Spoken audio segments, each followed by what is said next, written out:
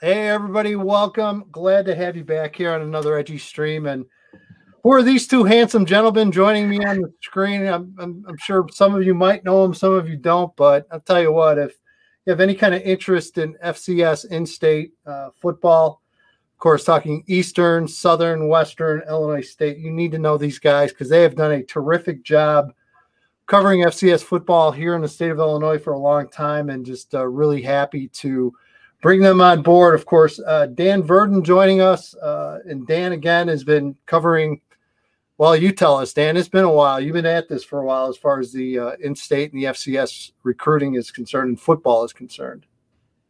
Well, Barry and I both have backgrounds covering FCS, from our undergraduate days, and Barry will tell you about himself here in a minute. But yeah, I've written a handful of books featuring. There we go. There's one of them. Your alma mater. And so we've been doing the blog now for a few years and really enjoy it. Barry, again, most people are probably familiar with your work with Shaw Media. You're on Campus column, which I've read for a long time, and you also have been on this for a while. So the first thing I want to know about, how do you two come together to do this? Well, I think the great way to start was we were always looking for FCS scores and information, just as fans. And 5-6 years ago, we would get our Sunday papers, the Chicago Metro papers, and the only thing you could really find on an in-state FCS game, sometimes between two state schools, was a score. Yeah. And we felt like there was a little more to tell there. So we wanted to do this and kind of launch the blog that way. And it's been great. And you guys are right. And sadly, and again, we can do a whole discussion on the downcline of media and how things are disappearing. But especially when it comes to FCS, I mean, it's really hard to find stuff in a newspaper these days. And I get it. I mean, the cutbacks, we're all familiar with what's been going on from the media side. But, you mentioned back then, you really had to struggle to find stuff. And let's face it, okay. Yeah, a lot of people go to U of I, or they go to Northwestern or even Northern Illinois, but I hate to tell you, but a lot of us didn't. And a lot of us went to Eastern and Western and Southern and Illinois State. And I tell you what, we're just as passionate about our teams and our schools as they are at the bigger schools. So no, as a fan of FCS, obviously, as Dan mentioned, I'm a huge SIU alum, and I just appreciate the work all these years you guys has put into it, because it's been great. I mean, it's been it's a platform for that school, that football, and obviously Eastern in the Ohio Valley. But when you're talking Missouri Valley with football, guys, I mean, it's been mentioned it's the SEC of FCS, and I really think it is. It's great football. Yeah, absolutely. I think one interesting thing, Tim, you mentioned the blog, and it's called Prairie State Pigskin. Yep. And we've heard from a lot of coaches, that have kind of told us they really enjoy what we do, and it gives them an opportunity to learn about the other state schools that they may not see. And we found that they're really welcoming to what we're doing. Yeah, and it's getting the word out. I mean, it's so important, and the less outlets there are, the less kids are going to hear about this stuff. And yeah, I agree. And just from the alumni standpoint alone, like I mentioned, I mean, I run into people every day that will tell me, oh yeah, I'm a huge ISU fan, or I'm a huge Eastern Illinois or Western Illinois. And, they follow a lot of the stuff. And again, they still struggle finding it, but they can find you guys now and certainly get filled in. We mentioned Prairie State Pigskin blog, which you can find on Chicago Now. Just Google it. You'll find it. Prairie State Pigskin. That's what I do all the time, and just Google it and I find it. So obviously with early signing day back on Wednesday, let's go through. I know you guys split it up, so we'll go through each of the classes. And actually my ISU's out, my SIU's out, and I'm in the middle of wrapping up Eastern, so I'll have my Eastern out later today. Barry, I'll start with you with Illinois State. And sure. I'll be honest, I really think from an in-state perspective, this might be one of the stronger classes Brock Spack has had. Is that kind of the vibe and the feeling you got from them on Wednesday? Yeah, I think it is. And just referring to a few notes here, 20 kids in the class, 18 signed letters of intent, 2 preferred walk-ons. And one thing that I mentioned on the blog the other day was they had kids from Rockford to O'Fallon. Yeah. So kids all around the state. 9 kids from Illinois high schools. And I wanted to mention a couple interesting items that Brock Spack mentioned on Wednesday. Was that number one, they got a offensive lineman from St. Rita named Bowden Turner. He said it was really good for them to get into the Catholic League and pull a kid out of the Catholic League. And, you know, as Dan and I know, that's been a mantra of Adam Cushing at EIU, who played at Mount Carmel, to really kind of make some inroads into the Catholic League. So I think that's an obvious, you know, nice get for Illinois State there. The other one I wanted to mention was a running back, and Illinois State has been known for running backs in recent years. Obviously, James Robinson is having huge success in the NFL in his rookie season.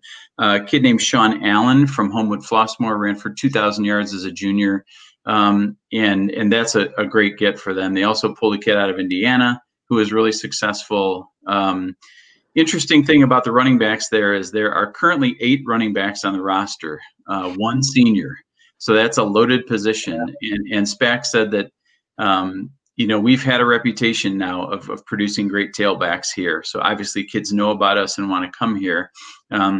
He also mentioned that those guys, you know, as you know, Tim, could also become safeties. They could also become linebackers. So they can positional flexibility is huge for anybody walking into a college program, and that helps them an awful lot. They also had two quarterbacks in this class, and Spack said that they weren't sure they would take 2, but they got 2 commitments, so they took both, including Rittenhouse, the kid from Wheaton St. Francis, who they really like, and that's also a crowded position. They have 5 current quarterbacks on the roster, and only 1 senior, so that's also a crowded spot there at ISU. Yeah, first of all, Sean Allen was I guess I'll call him the headliner of the class. Okay. There's a kid that had legitimate MAC offers and a lot of high-level FCSs. I know North Dakota State sniffed around him. And really, and again, and this is going to be a theme, I think, for this class in particular and probably for 2022, but as far as the whole COVID related with recruiting, and I know every coach talked about how they had to change their process and had to get creative with things. Sean Allen was a kid that, for whatever reason, he had those early offers. He kind of held off on committing anywhere. I think like a lot of other kids, I think he had bigger aspirations and was holding out for a bit. And that really cost him from a scholarship standpoint. And again, he was a kid I projected as a mid FBS kid to wind up at Illinois State, as you mentioned, Barry. That's a really nice get for Brock Spack. Yeah. And, you mentioned Rittenhouse. I love him. I mean, you know, he's not. It's funny because I went to a throwing session up at Next Level, which Greg Holcomb's placed, one of the quarterback coaches, and it was JJ McCarthy. It was Caden Cobb, who's a 2022, who's going to be a 4-star kid. And then there was Tommy Rittenhouse. And right there, guys, you could see the difference between a Power 5 quarterback, and a kid playing FCS football. And it's no knock on Tommy at all. It's just Tommy doesn't have that bigger frame and is not quite as thick or as strong as the other two.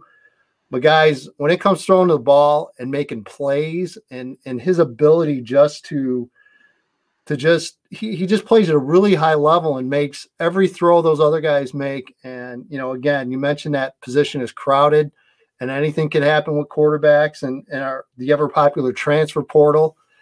You're going to see kids pop in and out of the transfer portal. And I just think Tommy's one of those kids, when it's all said and done, he could wind up playing really well and probably playing probably a significant role for them. And then as far as the rest of the class is concerned, I mean, Ryan Gut, and I'm going to butcher this last name, I know, the kid out of Hersey. Goditis, yeah.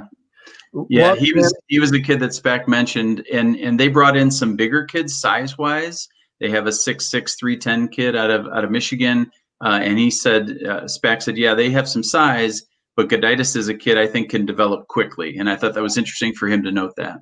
Yeah, and he's one of those kids that will continue to get bigger and grow. In 2 years, he might be a 300-pounder, just the way he's built. So yeah, that's he'll be exciting. And the other thing I want to know is what is Brock's fascination with landing a kid that no one's heard of every signing class? I mean, every signing class, he digs out a kid. I mean, I remember we had the buffalo meat kid. Kobe Buffalo meat, sure. I think he's playing NAIA basketball now, I believe. Yeah. I mean, no one will ever forget that name from signing day.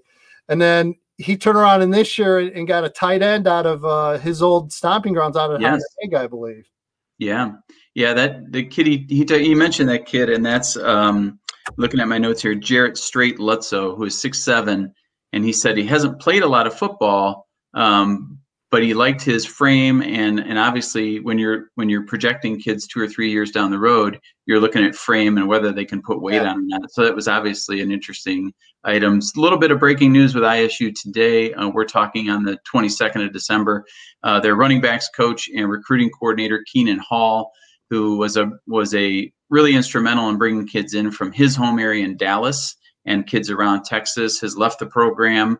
We don't know where to yet, but Tim, as you sure know that after signing day, coaches start moving around a little bit. So there's signing day on that Wednesday, and then it's moving day on that Thursday. So interesting enough that the new running backs coach that was announced today is Sam O'Jury, who's from Barrington, played at North Dakota State, played a little in the CFL. So interesting move there for ISU. And a really nice hire. Sam's a guy that last stop was Wyoming, as you mentioned, North Dakota State, and recruiting wise was doing a real nice job for Wyoming. So I think he's going to be a really nice fit for ISU for sure. I'll be interested though with Hall. Hall pulled a lot of guys out of Texas, and it'll be interesting to see what happens with that now. All right, we've spent probably 10 minutes too long on Illinois State. I'm kidding. I'm kidding, Brock. Seriously, I'm kidding. Dan, we'll go to you, and I would grade this probably the second best signing class, in my opinion, in the state of Illinois out of the FCSs with Eastern Illinois. I mean, when Adam Cushing came in, he said that, and they're all going to say they're going to make in-state recruiting a priority. I mean, Lovie Smith in some ways said that when he first took the job over. We kind of saw how that went, but we'll save that for some time. Bielema said it this week too. Yeah. But again, 23 kids signed Eastern Illinois. I know that 8 were in state, and just overall, besides the numbers of in-state, Dan, I just like the overall quality of the class for the Panthers. Well, as you mentioned, a lot of coaches have said, we're going to recruit Illinois, but Cushing and his staff, as came from Northwestern, a majority of his staff. So they already had those connections made. And so it makes perfect sense for them to, instead of routing kids to Evanston now, they're going to, get some heading to Charleston. And, he's really made a commitment to the younger class. I think Barry will probably back me up on this. I want to say there were something like 80 kids that were either true freshmen, redshirt freshmen, sophomores, or redshirt sophomores. I mean, it was huge numbers. And there were times last year that, the 5 offensive linemen were all freshmen. So obviously, Cushing's trying to build something there. Yeah. And, again, it's after taking the program over, you got to give him time to, as we mentioned, kind of reload and build up some depth. And Dan, I would think this class on top of what they've already been able to do, I think we're all looking for, let's kind of find the next step. Was that kind of maybe alluded to a little bit when he talked about this group overall? Definitely. And, obviously any football team needs depth, but, the thing that's kind of hurt Eastern over the years is the 2 lines. I mean, they've had some strong players one way or another, but it's been a while since they've had a really strong, significant offensive line overall and defensive line. And as you know, if you don't have those, it's pretty difficult to have success. So you mentioned, 23 players, 3 of them were transfers. The 3 transfers were all offensive linemen, 2 from junior college and 1 from Kent State. So I think he realizes, I'm playing these young guys, but we also need some guys who have matured, developed, and are ready to step into those positions. And again, that idea of depth.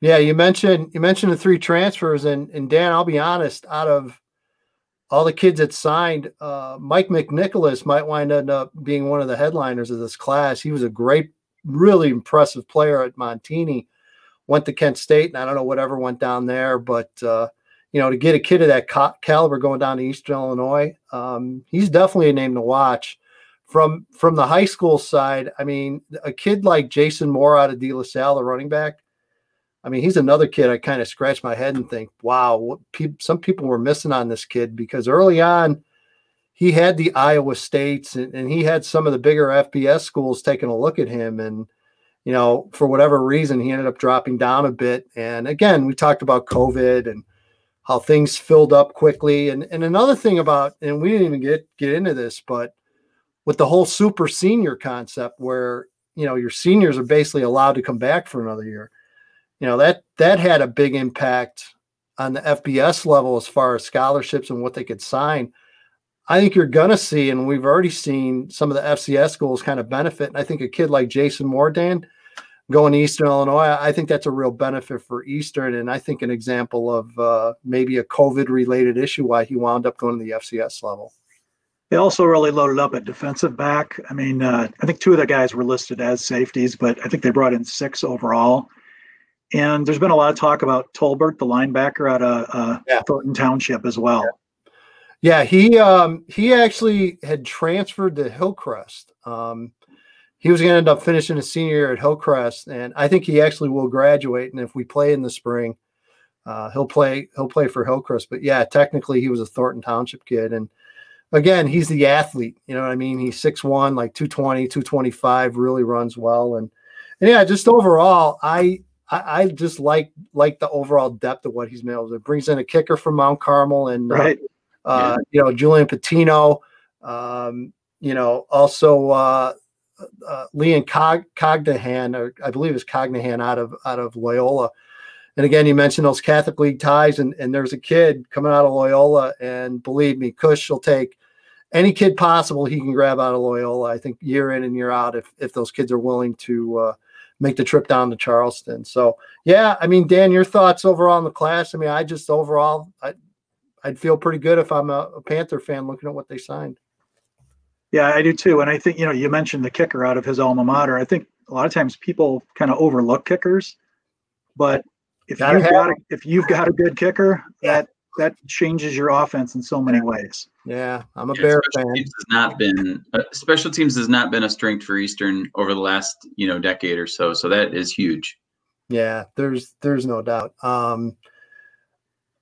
Dan, were there discussions at all about maybe what could be done for the next go around or the final signing period? And Barry, I'll throw that at you as well with Illinois State. Was there talk of, well, we're kind of done, but we're not exactly done? Because let's face it, these guys are like poker players. You know, they've got 1 or 2 up their sleeve if they need it. For sure. You know, you get a lot of the coach speak where, you know, we'll never say we're done. We're always looking. And then, of course, you extend that into the summer where you get the FBS transfers as well. And both schools have had some success with those, and both schools have also had some failures with those. Yeah, I think one thing that SPAC mentioned was that you know, I'm always interested to see the play between the December signing date and the January signing date, especially in the FCS, because these classes are bigger in December now. And SPAC mentioned, you know, we only have a few spots left, and mainly we'll be looking for defensive linemen. So, you know, I'm sure that was a shout out to some Illinois kids, you know, but I thought that was interesting that you mentioned that. Yeah. So. Yeah. And again, I talked a little bit about the transfer portal, and I mean, with all this going on, and it's been amazing to see all these names wind up in the portal. You know, there's a lot of guys out there that are not going to find spots, and that's where FCS schools and D2s, I think, are really going to clean up as well. So it's you're right. It's going to be interesting to see how things shake down. By the way, I got to throw this out here since we're talking FCS football.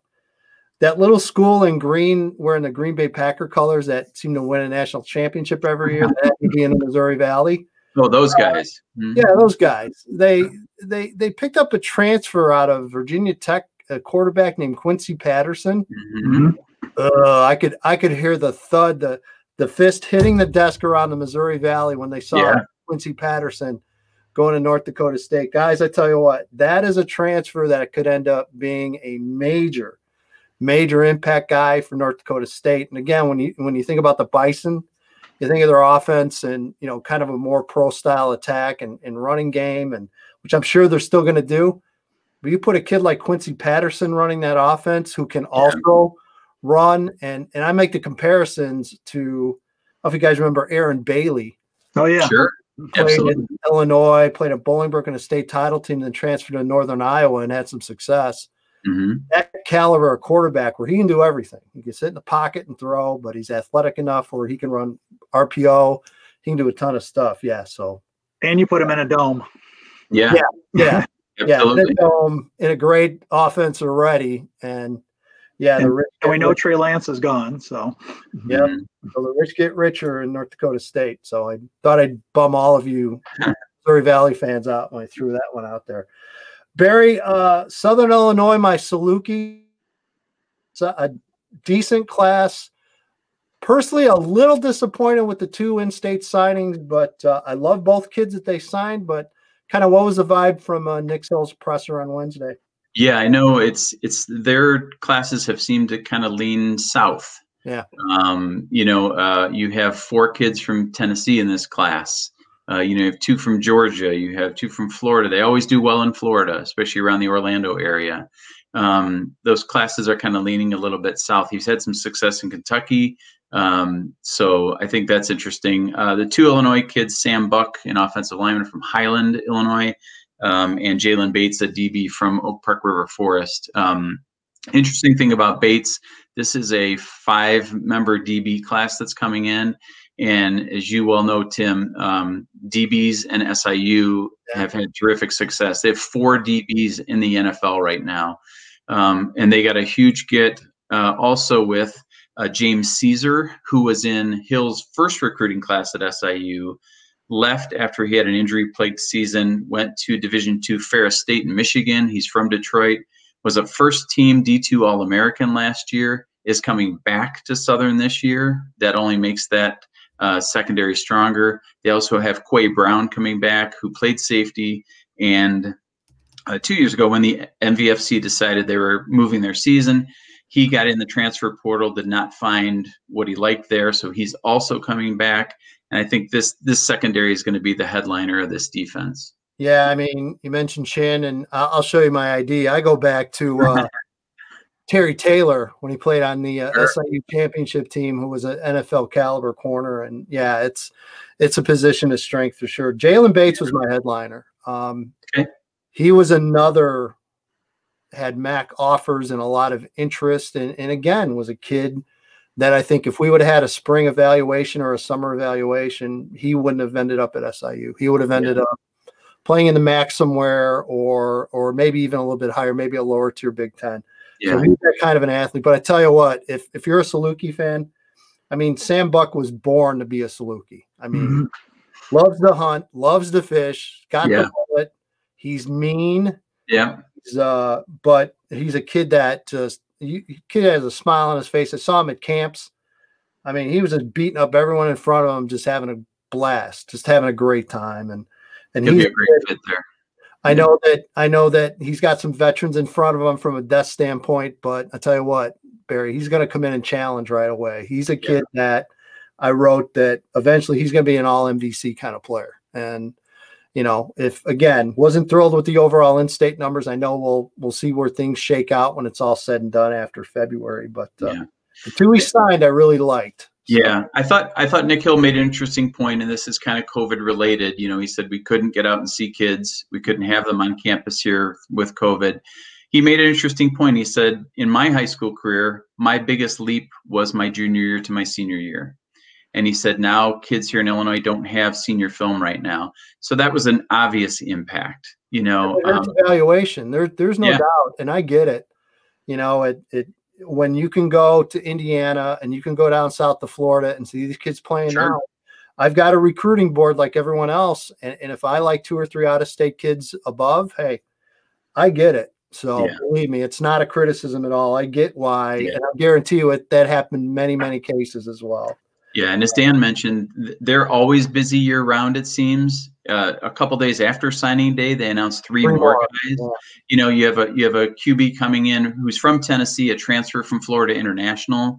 You have a prep quarterback from Alabama coming in, and a JUCO linebacker coming in. So I think Nick Hill is one of those guys. He and his staff are always going to be looking. They're always going to be overturning, any rock they can find. Dan, finally, Western Illinois, as we joked before we started recording this, you didn't have a whole lot to cover on Wednesday. No, the last couple of years, Jared Elliott and his staff do not formally announce anything until February. They just kind of do it all at once. Let me stop you there. I mean, I get it, and I'm sure they're working on stuff, and I'm sure there's some transfer kids involved, and they want to have everything lined up before they start rolling out. I get that, but it's gotten to the point where the first year you kind of understood it, because I don't think any of us really knew the impact. And we cover recruiting full-time at Rivals, and we were thinking maybe 55% of that available class that year would sign. Turned out being 75 to 80. So none of us really knew what to expect that first year.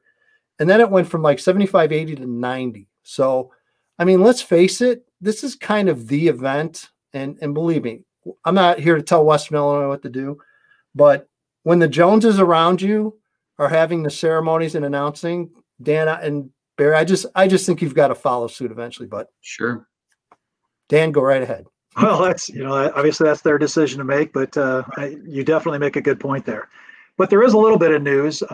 They do have an SEC transfer, a kid named Jatavarius Whitlow, who in 2018 was the leading rusher for Auburn. So they picked him up. He is enrolled in Macomb. He has 2 years of eligibility left. Just the SEC pedigree, you got to envision that he is going to be an impact player for them. Yep. And then Elliott tweeted the other day that Jalen Reed, kid out of East St. Louis, who Elliott in his tweet basically said, this is a guy with big play ability. He's not very big. I think he's about 5'8", maybe 165 or so. But you got to think that there's maybe a little thunder and lightning combination there, so to speak.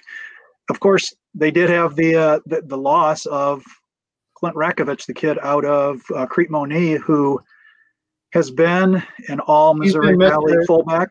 He's been Mr. WIU. Yeah. Well, he was named a captain as a sophomore, and he was going to be a 3-time captain. Barry and I have talked to him many, many times. Great kid. Yeah. I know it's been frustrating the last couple of seasons for him. That offense really has not done much of anything. So he put himself out there, and he is now going to be a Northern Illinois Husky. You mentioned Jalen Reed from East St. Louis. He was like the third receiver in that offense. The first one was a 4-star ranked kid going to Missouri. The other one's a 3-star ranked kid going to UCLA. So, you got to fight. You got to fight for your catches when you got 2 major Power 5 guys in the same receiver rotation. And you mentioned the size. He's not a big kid, but really quick and elusive. So that's a nice signing. And Clint, that you mentioned, I got to know Clint when he was at Crete-Monee, and kind of it reflected his career at Western Illinois. Clint did everything at Crete. You tell him to play offensive line, he'd go in and play offensive line and probably play it pretty well. And yeah, that's definitely a loss for sure. And just from a leadership standpoint, as I mentioned, to me, it was like Mr. Western Illinois the whole time. That's a great description of him. Absolutely. Yeah. So we'll see how things shake out for the Leathernecks once we get to the February period for sure. I'll throw this at you guys before I let you go. And again, it's been awesome having you guys. As I mentioned, huge fan of your work, and I hope you guys continue to do this for a long, long time. FCS football, and of course, being in the wonderful state of Illinois where we live, there's got to be concerns, guys, I would imagine. Barry, I'll start with you. There's got to be concerns from those levels, just in the entire financial picture, what's going on with the schools, not just enrollment-wise, but I think financially, state support. You've got to be concerned, I would imagine. Sure. I think it's always been difficult, when you see schools letting faculty go, when you see schools, Dan and I both graduated at Eastern, and, staff members being let go. And, we have a friend whose wife is a faculty member. It's very difficult now at those state schools. And I think obviously at some point that's got to trickle down to athletics, and no ticket income revenue. you know, that I can't imagine what that's like to kind of put that forward. You know, I read something online yesterday that the University of Iowa said, you know, their loss this year will take about 10 years to recover from financially.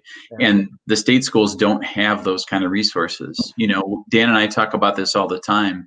Other than in Bloomington Normal, in Charleston and Macomb and in Carbondale, there's not a great amount of industry around there. So where does your business support from? Where do your large donations come from? You know, you have to really hit your alumni, some of whom may be struggling at this time. So it's incredibly difficult. And I would hate to see what it's going to impact, you know, with the state schools. And as Barry and I have talked about, so many of those schools, you may have had the husband who was working on grounds for the university, and the wife may have been an administrative assistant in one of the departments, and one or both of them have lost their job. So there again, you know, there's another impact. Yeah, there's no doubt. And was it just me? Was it really weird seeing like Southern Illinois play one game in the fall? I mean, guys, what was there discussions? I mean, it just seemed like when it came to the FCS level, it was kind of, well, just go do what you can do. And then, I mean, I know there were some FCS schools that ended up playing like 5-6 games. Yeah. And obviously others didn't play anything. And to me, it was just really strange. I think there were discussions. I don't think those discussions were public, but I think, you know, all 4 of the schools probably batted around some ideas. Ultimately, as you said, only Southern ended up playing the game, and that was against, you know, their regional rival, Southeast Missouri, which turned out to be one thrilling game. I mean, we only got to cover one game. It was a tremendous game. Yeah. Well, the wonderful, strange, wacky world of COVID. Guys, great to have you. I'm hoping we can make this an every year thing, and I definitely will stay in touch. And again, stay safe. Have a great holiday, and hopefully we get through this nonsense and we'll get to watch some football soon. You too. We can talk some White Sox too. Hey, I'm all ready. Go Sox. Thank you, Tim. Thanks for having us. All right, guys. You guys have a good one. Happy holidays.